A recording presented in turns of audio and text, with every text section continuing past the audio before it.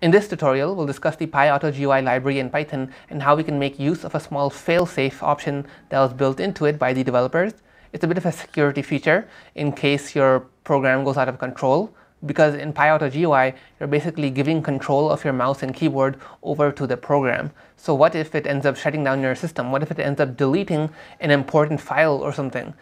And there's a whole list of problems that can occur if you're not careful. Maybe you made a mistake somewhere and you don't realize it, and only when you run the program and it's about to delete something or click on something it's not supposed to, and you're like, oh no, how do I stop it?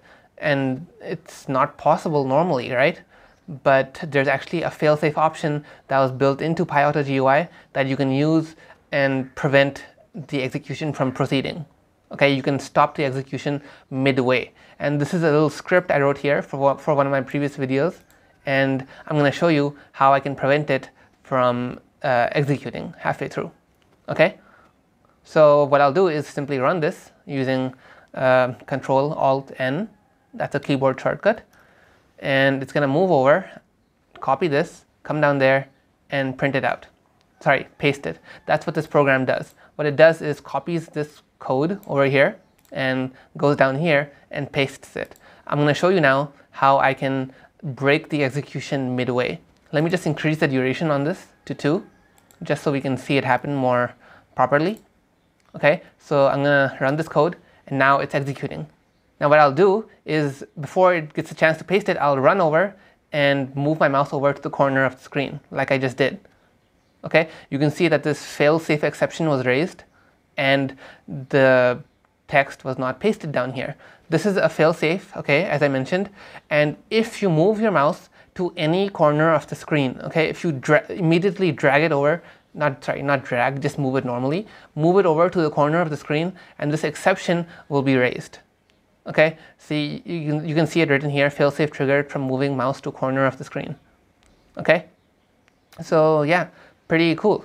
So this is something that you can use, and there's actually a way to disable this. It's not recommended to disable it, as you can see over here, but let me just tell you guys just in case. Okay, maybe you believe that your program is good enough, that you've checked its errors enough, you've gone through it, you've tested it for all possibilities, maybe. But even still, I wouldn't recommend it, but let me just tell you guys anyway how we can do this. PyAutoGUI.failsafe is equal to false.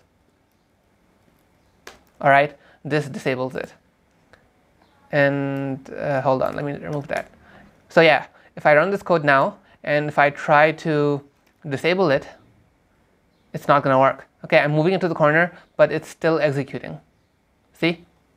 So yeah, this is how you can use the failsafe in PyAutoGUI, and how you can disable it if you want to. Maybe your users are going to abuse it or something. I don't know. That's up to you and the situation you're in.